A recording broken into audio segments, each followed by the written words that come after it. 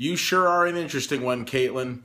Ladies and gentlemen, welcome to my review of this week's Bachelorette episode.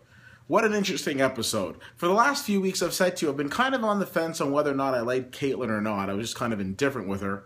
Well, tonight I kind of slid over to the negative side because I found Caitlin just to be somewhat mean this week. First of all, she had Joe come out and say, I love you, only to stop and say, you know what?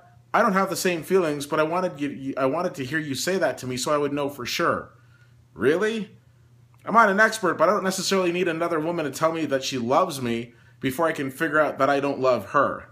So for him to put himself completely out there just for her amusement seemed extremely mean. But she wasn't done there. The next thing she did was she had Calvin Harris, a.k.a. Sean, basically in the hot seat and basically said to him, well, you know what? I went out with Nick, it went too far, and we had sex. But it was interesting watching as she was talking to him, because it seemed that she was just really looking to see what his reaction was going to be like. She was just looking to, get at him and get under his skin. Now, Calvin Harris disappointed me when he decided that he wasn't going to leave. He had the full opportunity to say, hey, I'm out of here, I don't want to deal with this. Because after all, Nick's a guy that he absolutely loathes. He can't understand why in the world she would hook up with him. But he decided to stay. Instead of taking what scraps of dignity he had left, he decided to stay. Some people might think that's a good thing. I don't. Let's just say that it ends up being Sean. Sean, you will forever have to live with the fact that while she was getting to know you, she really wanted to be with him. And you would end up being nothing more than a consolation prize, and you will always have to live with that. Sleep well. I was sad to see Jared go home because Jared seemed like such a nice guy. I would have thought he'd be next in line for the next Bachelor, except he's already signed on for Bachelor in Paradise, whatever it's called. He's probably thinking to himself, wait a minute, I didn't even get a date and I'm getting sent home? Poor guy. So the body language was very interesting tonight.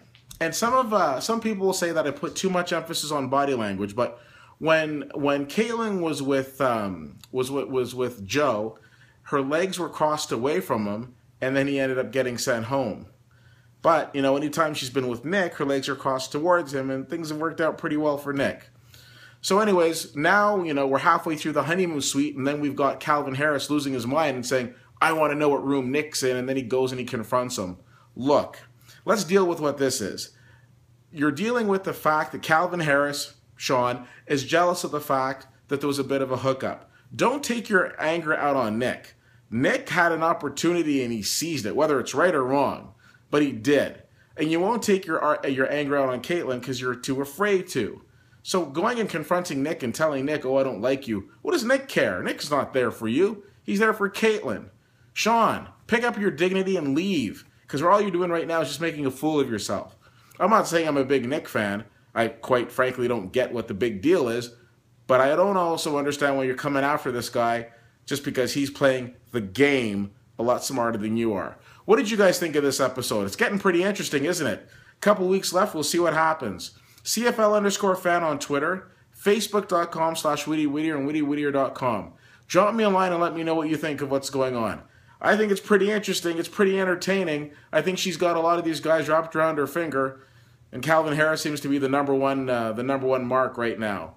He should have left, in my opinion, but he stuck around. So now suck it up and deal with it, Buttercup. Anyways, that's my thoughts. I'd love to hear yours. That's my review for this week, and I'll talk to you soon.